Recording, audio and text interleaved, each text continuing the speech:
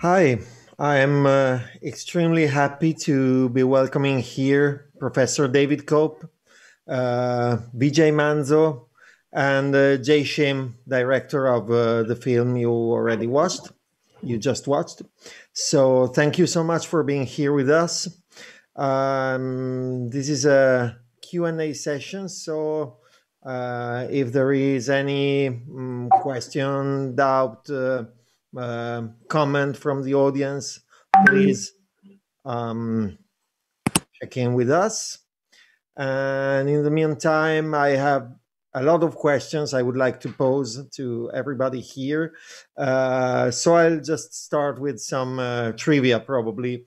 So my first curiosity is, how did the project of this film started? I'm happy to answer that one. First off, thank you for everyone attending and watching the screening. Happy to share the film, and I know it's probably late where you are, but thanks for hanging in there. I first heard about David Cope in a Radiolab episode. It was a podcast, and that's when I heard his recombined version of the Emmy Beethoven Moonlight Sonata, and I liked it. I liked it. And I wanted to learn more, and at the time, I just researched and read more into David's work. I connected with him over email, and then over the course of months, we just connected. And I've been a documentary filmmaker for a while now, and I expressed my interest in doing a film on his work and his ideas, and it just it went from there. But what appealed to me was it felt like the equivalent of, it felt like, primordial cave paintings on a wall, but for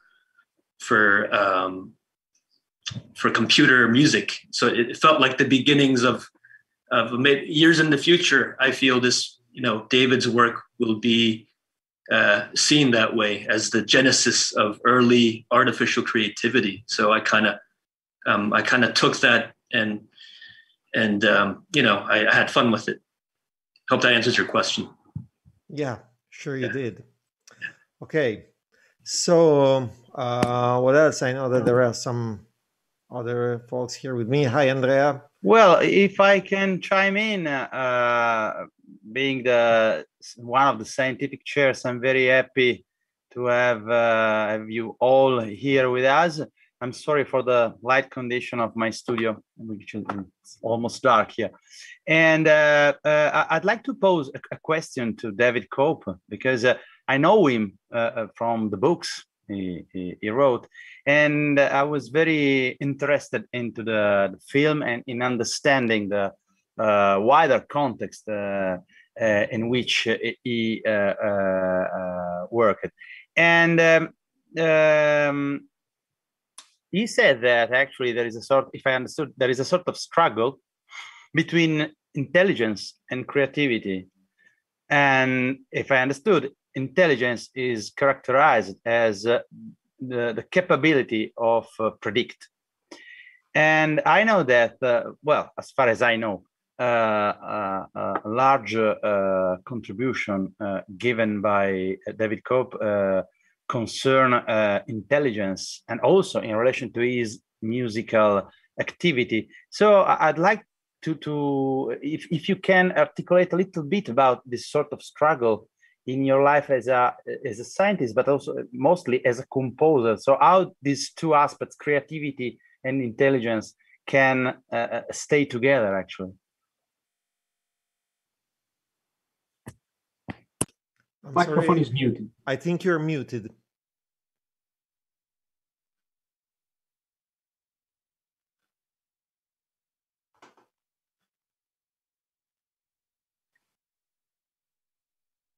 Okay. Can you hear me now? Yes, we can. Thank you. Okay. I don't know where I started in answering your question, but all my life and that's since I'm 80, that's a long time ago. But yeah, I mean, I think the first thing that got me going, and I don't know if this is answering a question or not, but that when I was, I believe, around 8, I was my parents, my sister, and others noticed that I was fearful of heights, and my mother found some kind of article or some kind of this is long before computers, obviously, and I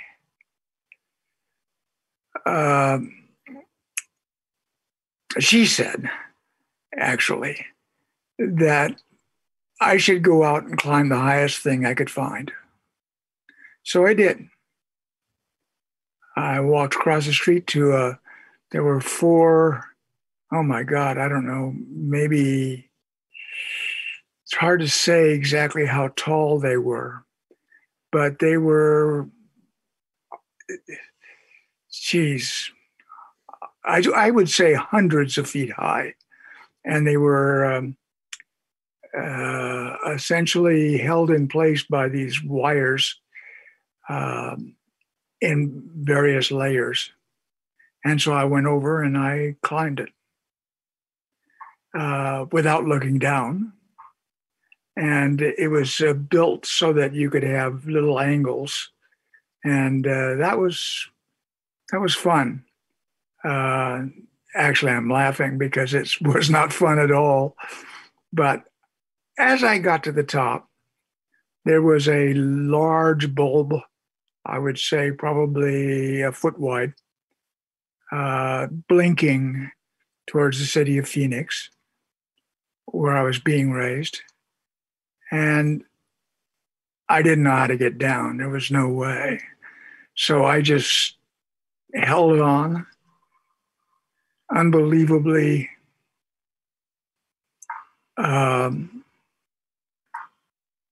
able to stay in that position.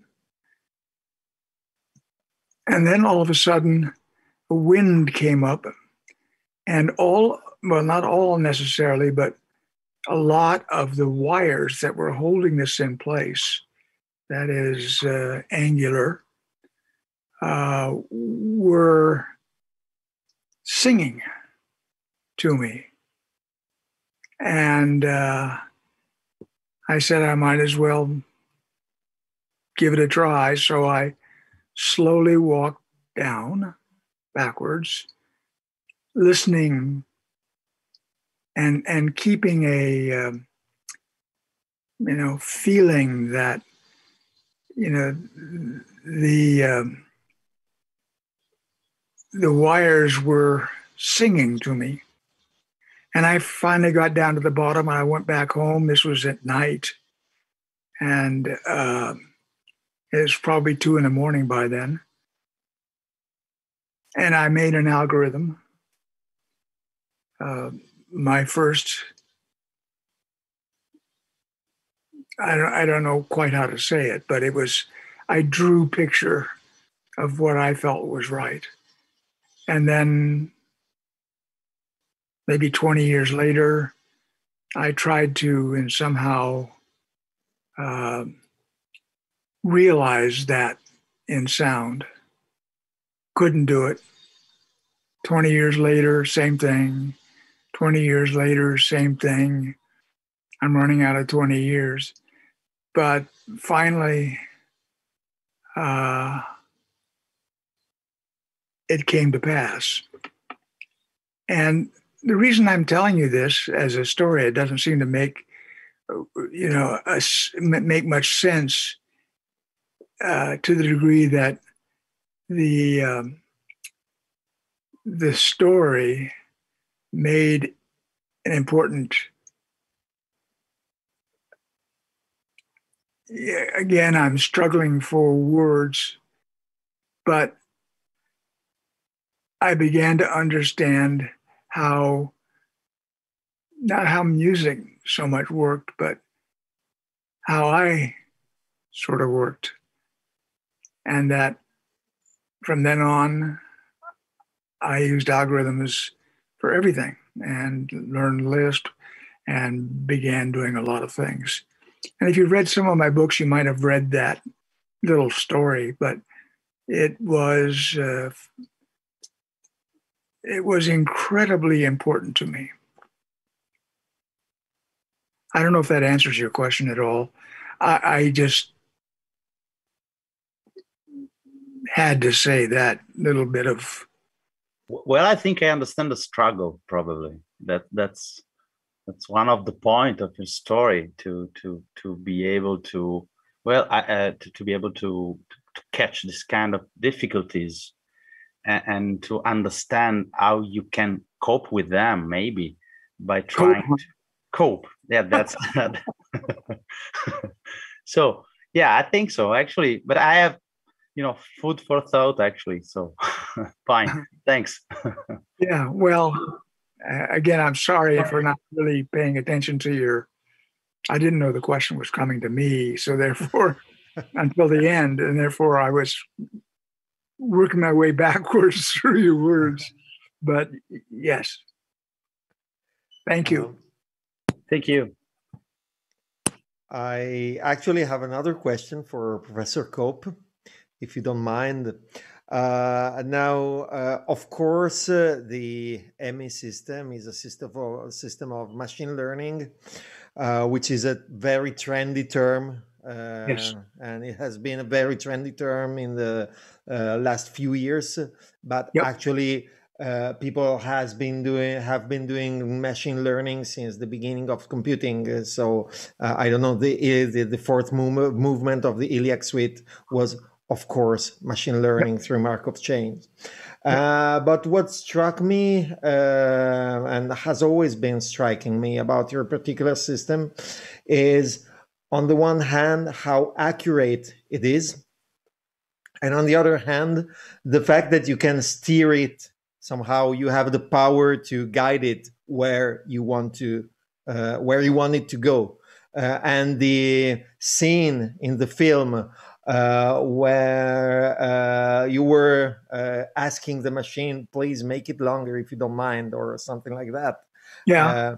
And now that was quite enlightening, actually. And my perception is that it's, Amy, and more generally, your work is, on the one hand, much more powerful and accurate than what you you can do with just Markov chains or factor calls or these kind of things.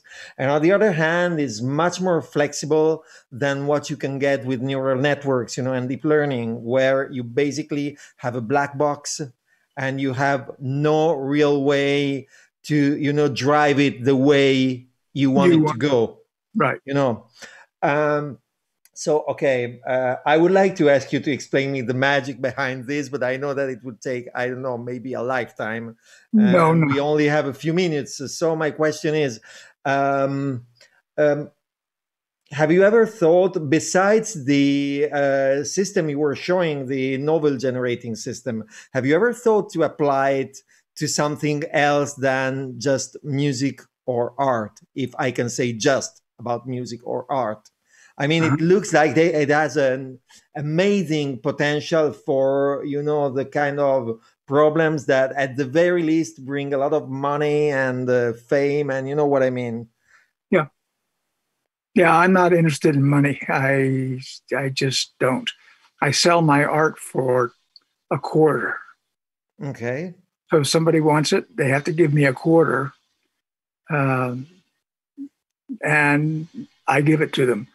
And I just don't think that art, in whatever form it is, should be based on that's how I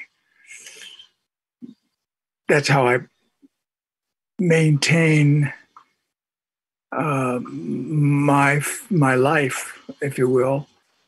And yeah, but I should get back to your main question. Could you put it in a sentence? Yeah, sure. How generalizable is your system? Okay, well, I try to make it, and I try to, write about it in the books in a way that's clear and not, filled with mathematical things, although there's math involved. But I, I hope other people will try to do this. I mean, the whole thing has been that every time I try somebody else's version of how they'll proceed in the way, not that I have, but necessarily, but they, and what happens is it doesn't work. So I, generally speaking, start like with art, visual art. I start by doing what other people have done, what other corporations have done, and it doesn't work at all. It's not creative, Okay. if I may say so. And I would like it to be creative. And so therefore I write lots of code and 20,000 pages of code for Emmy before I actually got it to work. So it took fairly long time, more like 8 years of my life. And it was, it was basically all my own. I mean, I just went out and walked and thought and walked and thought. And as that process engulfed me, I realized that I should be more interested in what I believe I can do rather than what AI and what other people do and corporations and money and et cetera that I can do. And so every one of my algorithms and productions are completely mine. And some people hate me for it. I love them, but they hate me. And it has been a wonderful ride. Thank you. Now we have a question from our attendees, from Julius Smith. If intelligence is the ability to predict, why did we not lose our creativity long ago in our evolution? I think humans actually think of themselves as far more intelligent than we actually are. And I know that sounds rather abrupt, but it's true. And part of that is the result of creativity. That is, you try things, they fail, and you push this and you push that and you push that button, and you end up sometime making a decision when you hear something that you really love. And I do really love the results of many of my pieces, as some of them, not my pieces, but Emmy and my pieces, and other of my programs. And I don't know what else to say regarding that. Okay, thank you. Well, I don't want to hijack completely this talk, so please. But if I still have a small spot for one of my countless questions, I will have one for Vijay Manzo, actually. Okay. Hi. Hi. Nice Hi. to meet you. Good to see Haven't you. seen you in a while. Yeah, it has been a while. Yeah, maybe what, 7 or 8 years? I think so. Yeah. Something like that. Yeah. How you doing? I'm doing great. I loved the documentary. I loved everything about being on this panel discussion. I don't know what they're broadcasting, but I'm just having a blast. It's great. It's great hearing you talk. It's great here. Before we get to your question, what I watched the screener that Jay sent me, and last line of the film, it's a work in progress. I almost screamed at the top of my lungs because that says it all. 80 years into this, it's a work in progress. That's what it takes. If I have students all the time that say like, "Oh, how do you get started with this?" And the answer is it's a work in progress. 8 years bumping up into failure and not quitting, until you get it right. That is what it takes to do this. So I loved it. I loved the whole documentary. I loved hearing you speak about it, and I'm just enjoying hearing you speak about this now. It's really great. So Great. Thank you. Yeah. You honor me. The honor is mine. And I will just say again, like hearing the stories, that whole journey, that was not lost on me. That not at all. I get it, and I tell that story, and I'm so glad that now we have this documentary to also go out and tell that story, because it's a story worth telling, and it's one that a lot of people need to hear. Good point. Yeah, amazing. Now, well, Vijay Manzo, so very nice to meet you. I wonder if we met a few years ago, but I'm not sure. But anyway, I wanted to ask you something about sonification, since it's what you talk about in the film, basically, and more specifically to how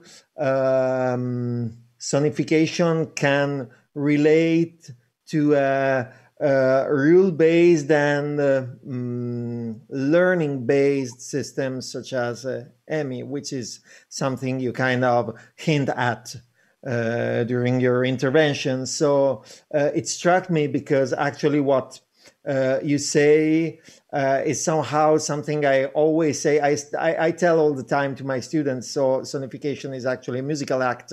Is not just taking some random data and plotting them on a frequency axis. And Right. even if you do so, then it's a musical act, nonetheless.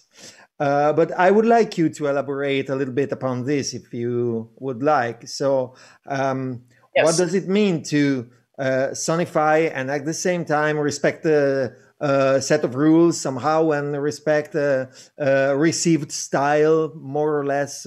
Where does it take you? Sure, that is a great question. And I forgot that I had said that when I watched the documentary, but I'm glad that I did. Again, a lot of times I deal with students, and it would be great if there was some sort of divine mapping, that you could just discover. But what you find when you make these tools, or when you use a tool, is that you start making subjective decisions, kind of right out of the gate. And those subjective decisions, that's your essence that comes through there, and of course there are ways that you can make it more objective and whatnot, but that's the fun, you make this tool. All right, so we're talking about like Dave's work, right? So he made this tool. He had this creative idea, and he was like, I got to facilitate this creative idea in some way. So he goes and makes a tool to do that. And that in itself, I will just say, thousands of years of musicians doing that exact same thing, right? So it's not always just technology, digital technology. It's just that same creative spirit that I'm going to make a tool to help me do this thing, and it's going to do a function for me. And then while you're making this tool and you're using this tool, sometimes this magical thing happens where you interact with it and you can start to see that tool give you feedback. Obviously, Emily Howell does that in a very literal way, but other tools give you feedback in other ways, and you start to see the tool making process as being part of the art form. That's part of the artistic process too, is that you make this thing, and then if you're lucky, it also gives you some hints and some suggestions about how your art might develop. So that's like a fundamental thing about sonification, is that what you bring to it as an artist, as a composer, as a human being, all of that can get factored into it. And I think it would. I'll just say that. So in terms of the work that I do with sonification, part of the problem that we often deal with is that data is invisible.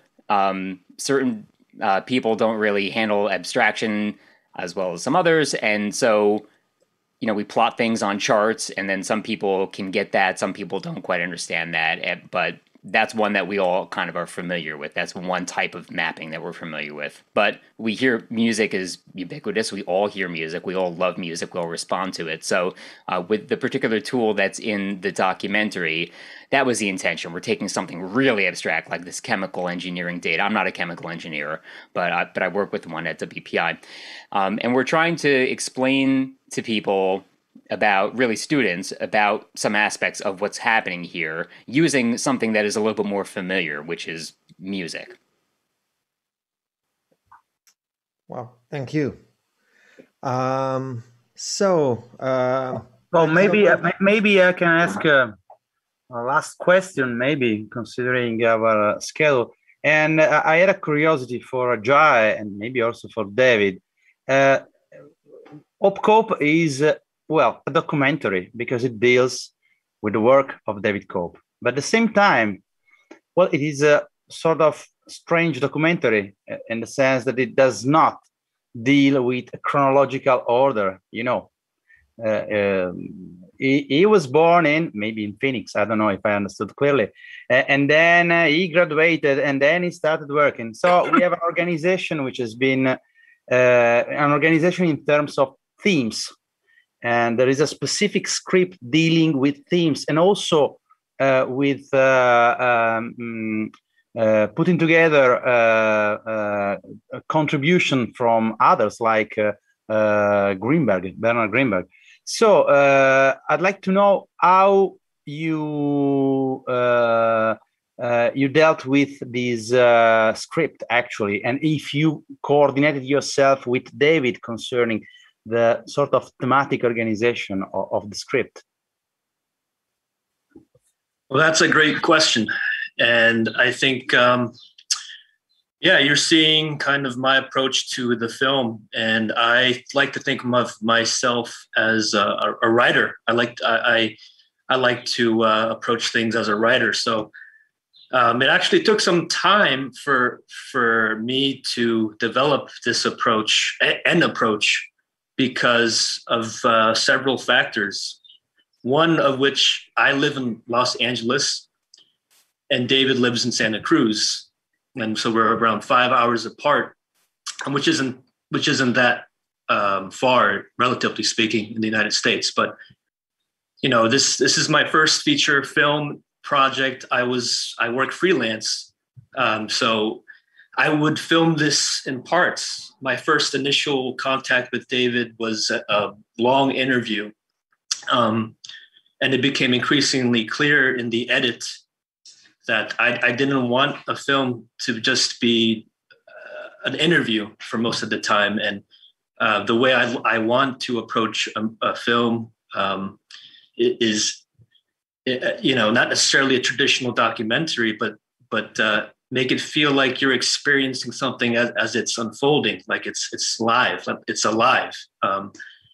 And so on one of my trips to Santa Cruz, hanging out with David with my camera, he started working on a draft for one of his many new books at the time. And he just started brainstorming bullet points and I just started filming. And from there, that kind of sparked the idea of how I can creatively explore certain themes and kind of coordinate with Dave, like you suggested, and others to tell a story about creativity and David Cope's specific flavor of creativity, and keep the scope narrow, because I didn't want a film that was so broad about artificial intelligence or algorithmic music in general. So that I wanted to keep it a narrow focus and play with the structure. And that involved me diving into a lot of David's literature, his autobiographies.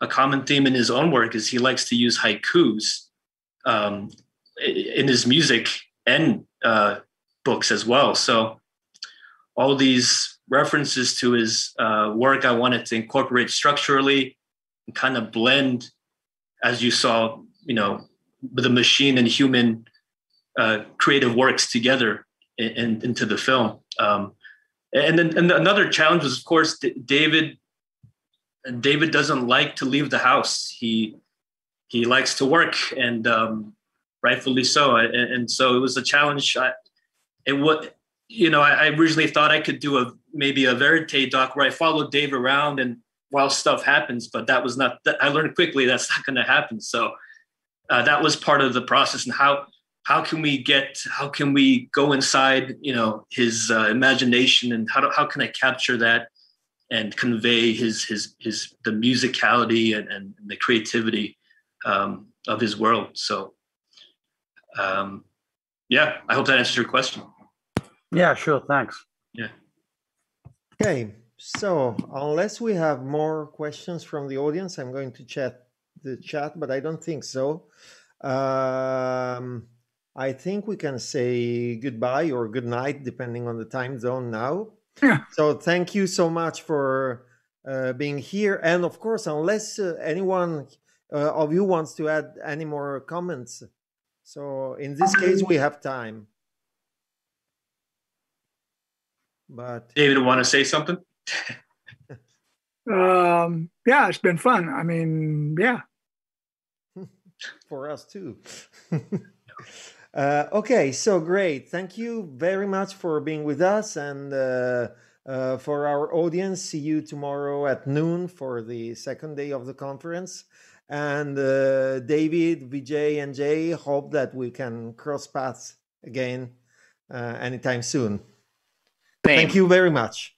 Thanks a lot. Thanks, been an honor and a pleasure. Thanks. Thank you. Thank you. Thank you, everybody. See you tomorrow at the conference.